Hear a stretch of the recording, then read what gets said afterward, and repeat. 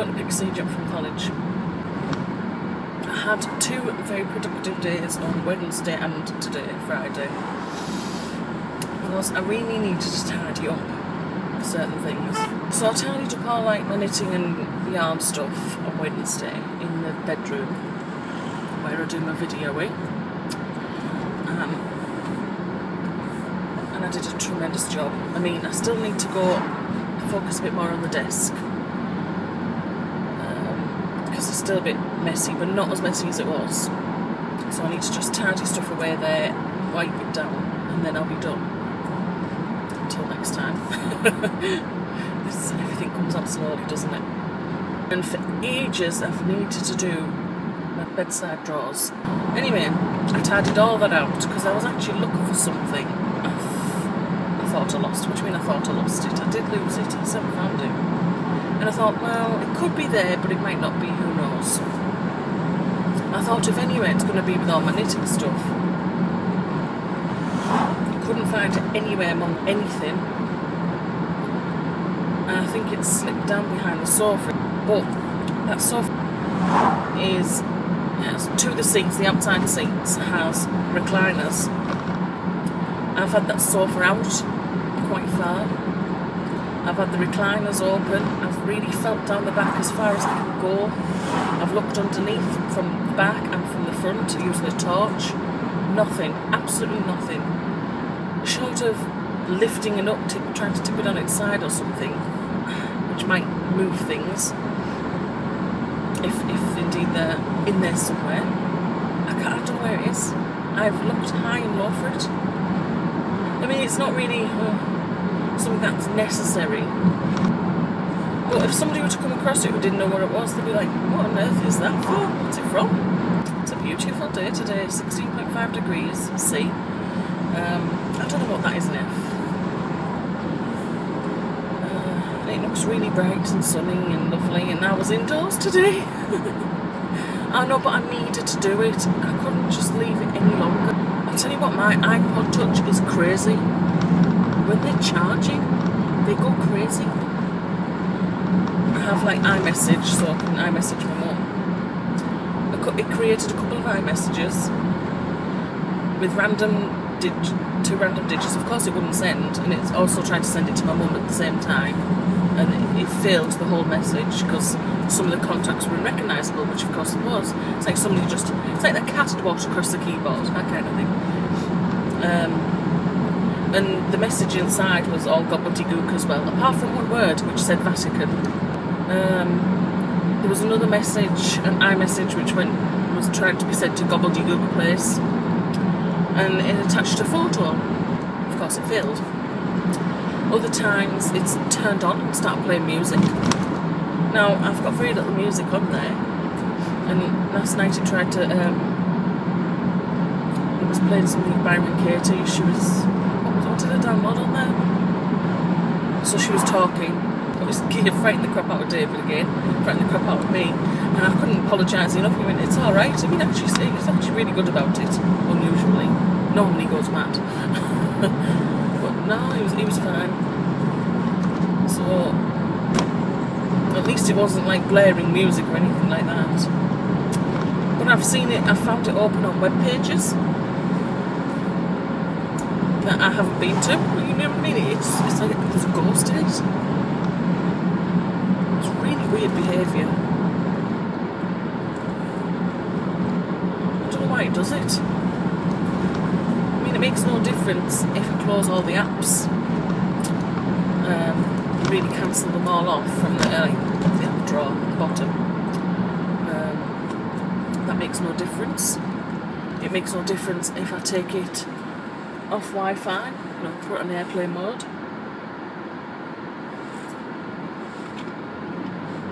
Makes no difference there. It still does crazy things.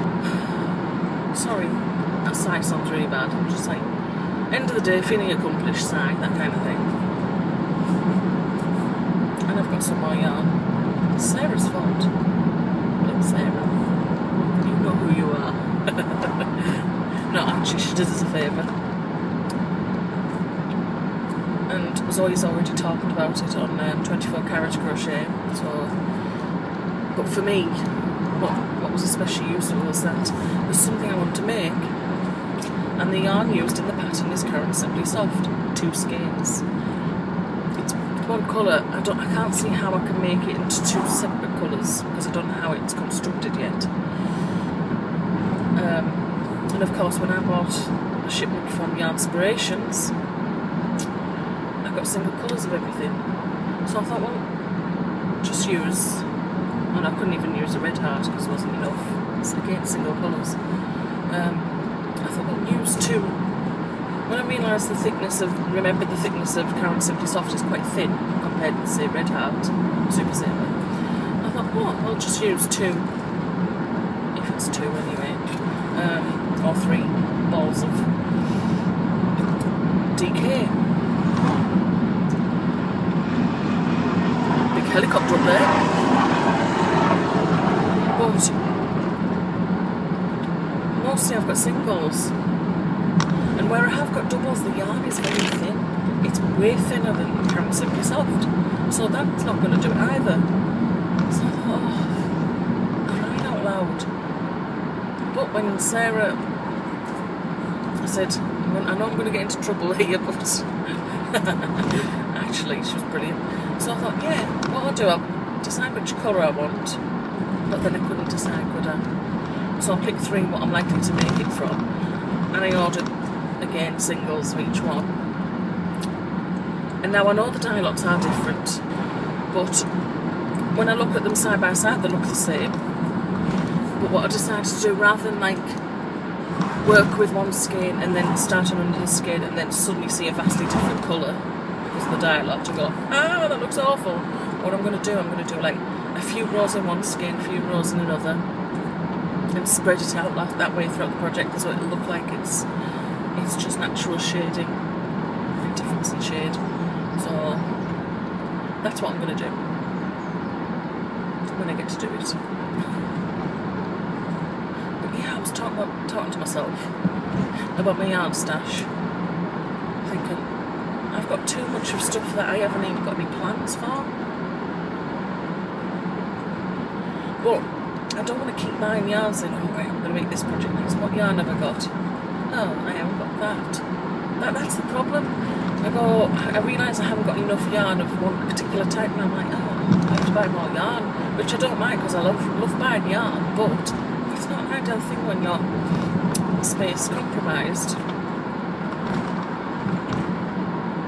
So that's where I thought the Addy would come in, and it hasn't really. I haven't actually. I think it's motivating myself to do stuff on there. No, it's nothing wrong with the Addy. It's just that sometimes I have a desire to do something else. That's all it is. Because at the moment I really, really want to crochet, and I only tend to knit at the knitting group, and I don't want to knit at home. I don't want to knit. But yeah, I want to learn how to make socks, which are knitting. I mean, I know you can crochet socks, but I mean, like proper socks. Like the socks I made on the Addy were an hour and waist. That's quite thick. So they're not socks you can wear inside your shoes, are they? So I have got some sock yarn again, courtesy of Sarah, because she mentioned Drops Fable, which is sock yarn. Because I mentioned, you don't really get plain sock yarn, do you? So she said I need two balls of each. 2 balls, whatever I get. So I've got a plain, like a light blue one, and I actually got like 2 of them, and 2 of it is a colour thing, but it's not variegated. It's I forgot what the word was,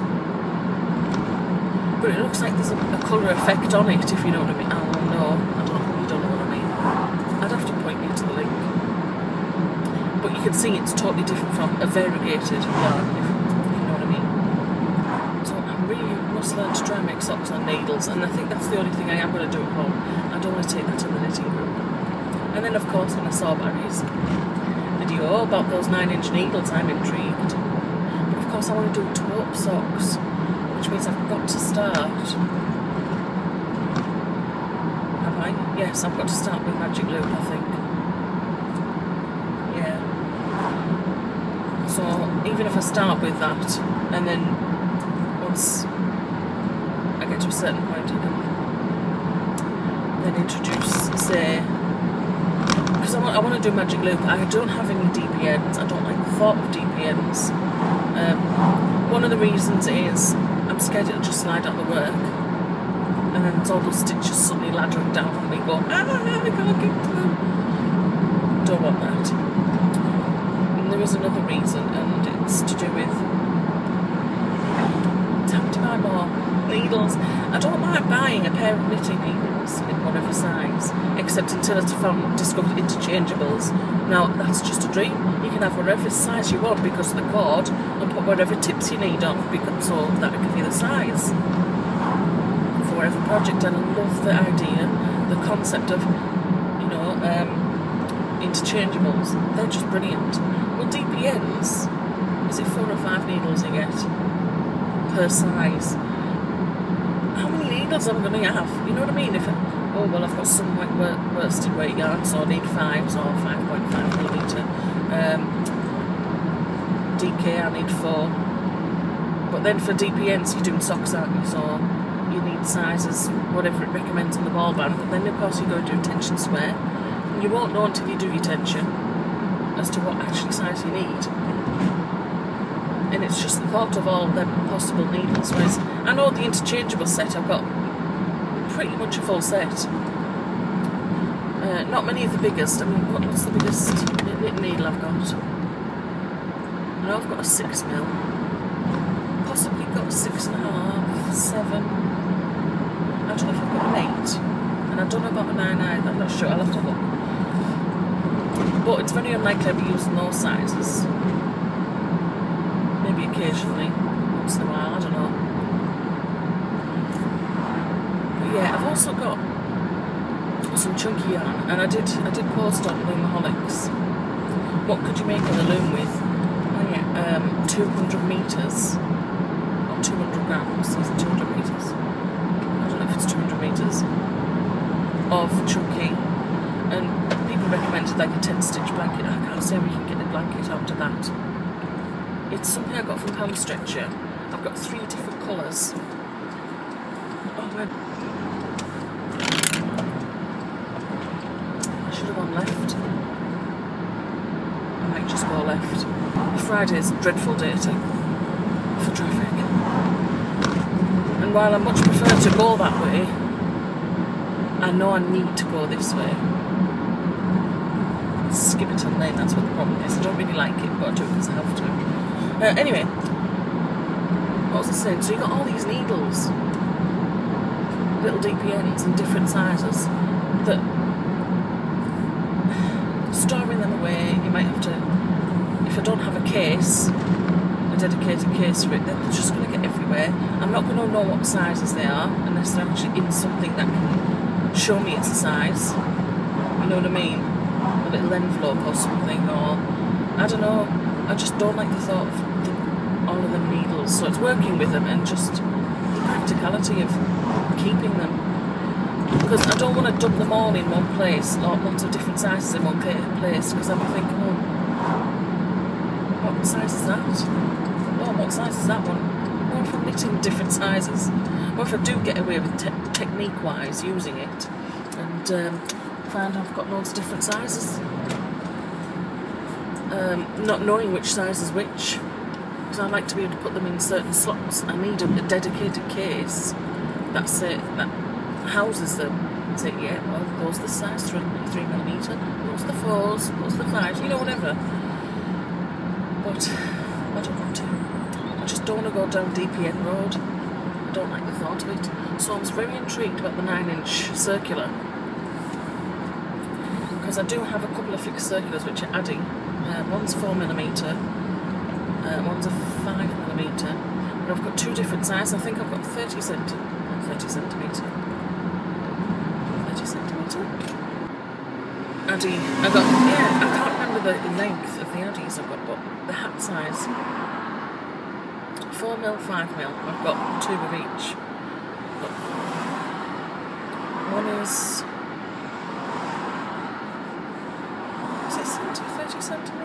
40 centimetres? I don't think so. I don't know, the dot looks smaller than that. Whatever, anyway. You've heard me sound quite a lot this episode, haven't you? Episode? What do I think this is? The Cheryl Show? Because I'm making good efforts at sewing together that granny square bag. So I've almost done 4 strips. Yeah, sewed 4 squares in a strip. So 4 strips of 4. And then after I've done that, I have to lay it out. And I haven't sewed it together. I've single crocheted it together. So then I have to actually piece those 4 strips to each other in a certain way. And I have decided to line it afterwards. Whether that's the wisest thing, I don't know.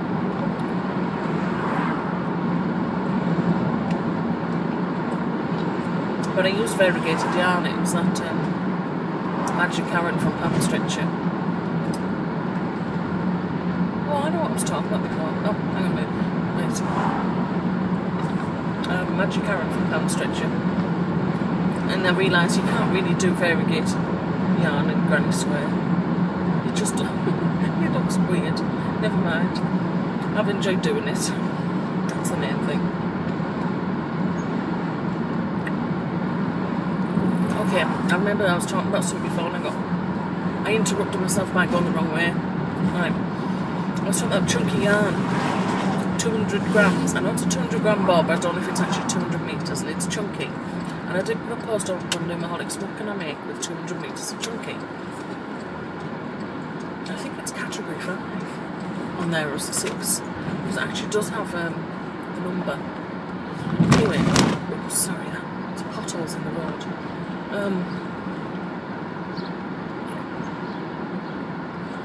A lot of people said 10 stitch blanket, which is where I got the idea for the 10 stitch blanket. I'm thinking, I can't imagine that being enough for a 10 stitch blanket.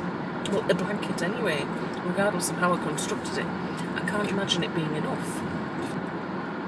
Right, there's nobody in those cars next to me. That's good, because I'm talking to myself. Right, parked a bit monkey, but I don't care. It's not. If they were that bothered about whether people park monkey or not, they would actually flatten this car park, tarmac it, and put lines. But there isn't. It's all like gravel, and it's horrible for manual wheelchairs. Which is how I park on the tarmac bit if I can, if the buses aren't there. For when I'm taking CJ in the manual wheelchair, but when he's in his power chair, I don't mind parking up here because the power chair can cope with it. So, I'm going to get my crochet out. Yeah. So what was I going to say? Yeah, I can't imagine that we'll make a 10 stitch blanket, a blanket out of that yarn. No matter what the construction is, I don't think it's enough. But none of the colours actually go together at all. They look weird. So I have to really think about what I'm going to use it for. Where did that crochet hook go? Oh, there it is. Hiding. Oops, I didn't want that. I don't need the pattern at the moment. And that's another one I want to make. That's good, isn't it?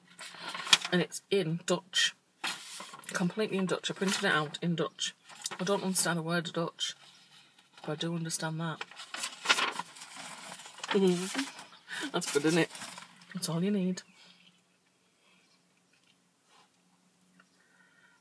Anyway, I'm going to go now. 1 to conserve battery and 1 to conserve space.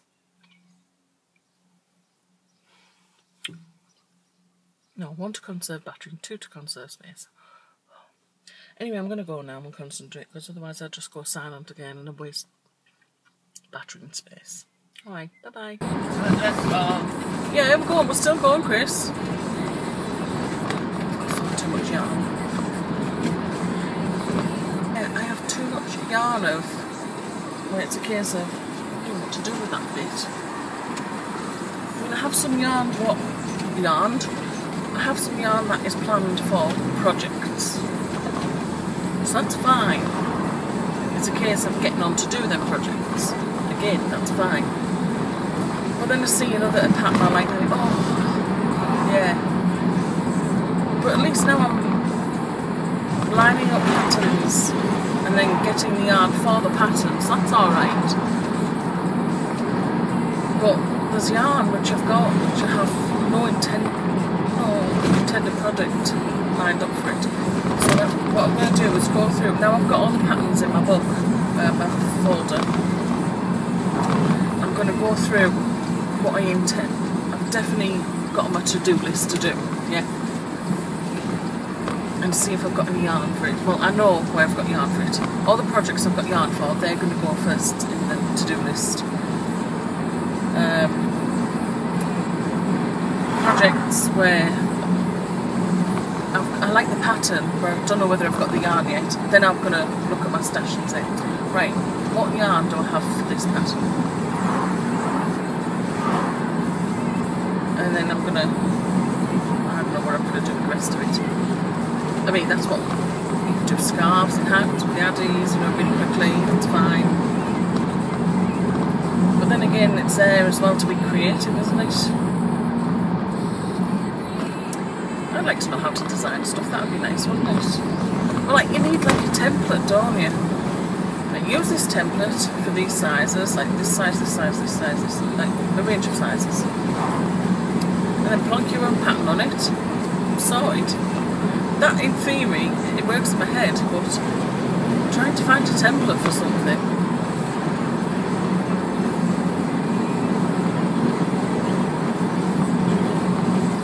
When I look at the, I suppose if I look at the jacket I'm making now, right, I suppose if I took all the design off the front and just used the sizing and the shaping, that's a template, isn't it? And then you put your own pattern on the front. Not that I'm going to do something that on that scale again, I'm just like guessing. So I've got some yarn. I want to learn to make a plain simple jumper. I want to learn how to make a plain crew neck jumper. I think it's a crew neck jumper, yeah? But I want to do it in a size that it's going to be manageable for me, that I'm not going to get bored and that. I think like a baby or toddler, that'd be great. And I've got yarn for it, I'm pretty sure I have. And then that means I'll get the technique down. Once I have one pattern, that's why I want plain. I'll knit one to practice with. And then, once I get the back of it, I want to try and put a pattern on it and find a stitch out with a stitch book. I've got a stitch book. And then add that to it, and then I've got my own design then. Even though it's somebody else's shaping, does that count? I don't know. Right, let's go. Yeah, we're on our way. I've just dropped CJ off at college, so I thought I'd do a bit of a car vlog. And I was thinking, well, it's funny to me anyway, if a video log is a vlog, is a car log a clog? Could be so. I went to wash and block my mother-in-law's shawl. I washed it, I hand washed it in the sink, even though the label said machine washable 30 degrees. I thought, oh, I don't want it being battered in the machine and goodness knows what state it'll end up in. I'll just do it in the sink. So I did. And I didn't end up blocking it, I just laid it out flat because the way it washed, and also the way it washed, it's kind of opened the stitches out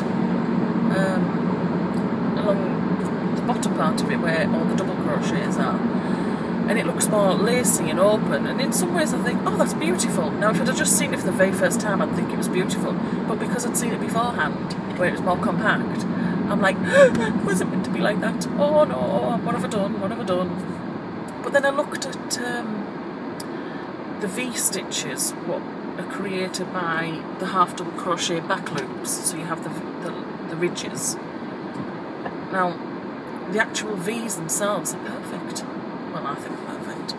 But between them, the half double crochets are more open. not as open as the double crochets,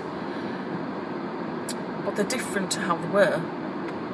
But seeing those V-stitches consistent as to how I remember them before I washed it, it's fine. So it probably is fine really, it's just me, because I'd seen it before and after, whereas if somebody had just seen it after, they think, oh, that's really nice. And it is, and I need to take some photos. Yeah, although I have been working a bit on my mum's shawl, I asked her, after showing her a picture of like my mother-in-law's, I said, it peaks in the middle, so actually it looks like that. So it gives you a little collar to turn over, but it is very little, and it can be. It's up to you. I know what to do to keep it flat. Would you like me to flatten it out? It's like stop increasing at a certain point on the half double crochets, and then start decreasing a bit later on the half double crochets. So it's flat just along that bit around the neck. And she said, yeah, make it flat. So I've done that. Actually on the decrease rows now, both decrease half double crochet and double crochet. So that's fine. But I didn't really get much crochet done during the week because Wednesday I spent some really necessary time in the guest bedroom tidying it up of my stuff because I just kind of spread out. And then on Friday I spent the morning tidying my bedside cabinet because it really needed doing. Well, I can't say I'm very happy with one of the radio presenters this morning. It's Heart Radio, and there's 3 morning presenters called Ed, Troy and Paulina. And they're brilliant normally. Oh, they're trying to do this thing, Break America. Well, I'm going to make them known to America now, especially Paulina. Yeah, they do these random phone calls to America and saying, hi, it's Ed, Troy and Paulina from Heart Radio. Do you know who we are? Or something like this. They change what they say every time. They're like, people going, they're saying, no, I've no idea who you are, sorry. Or some people just like don't say anything and hang up. And now I don't know if they're calling businesses or if they're calling private numbers, but no, they have not succeeded. Nobody has said so far, oh yes, I know who you are. I listen to you on internet radio, blah blah blah blah. Nobody has ever said that, but I think I'm going to make them famous now. Especially Paulina, and especially in the world of crochet. Because, what was I talking about this morning? Oh, wearing something new today. What new things are you wearing today? Are you wearing anything new? Was it that? Well, she said something like, oh, was it Ed or Troy said somebody's wearing a crocheted tie, and she went, it's crocheted. Oh, I thought it was crocheted. I was going to ask what that was, and we said, what's crochet? And she said, so listen to this, it's like knitting. And she said, but you don't use 2 needles, you use just 1. No, you don't use a needle at all, you use a hook. And then she said it was boring. No, she said it was boring first. No, it's not boring. Right, so, Paulina, you have incurred my displeasure. And I have just made you known to America now. So, if Ed, Troy and Paulina call up from Heart Radio, Paulina's the one who said crochet was boring, you use 1 needle, and it's like knitting. Right, so now you know. So if somebody phones you up, do you know us? We'll say, well, definitely know Paulina, and we know how she feels about crochet. No, they're brilliant, really. They're dead funny. I've arrived home, so I'm gonna go in and wash up. Okay, right. I'll see you another time. Take care. Bye bye.